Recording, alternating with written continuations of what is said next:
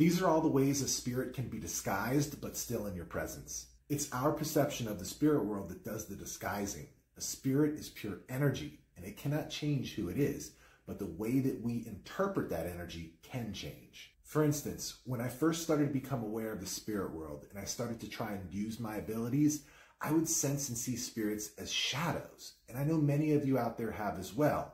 And there's this stigma around these shadow people, that they're evil, that they're bad, but that's not the case. What's happening is our sense of psychic seeing has not been fully integrated yet. We don't have a full awareness of that sense, so all we're able to see is a shadow. The other way that they could show up as pure energy. And depending on how that energy is emanating and how we're perceiving that emanation of energy, we may start to see colors. We may just see white. We may start to see lines and swirls and all kinds of things. It's really unique to the person how they're receiving that energy and what that energy paints in their mind's eye. Another way they can show up is in human form.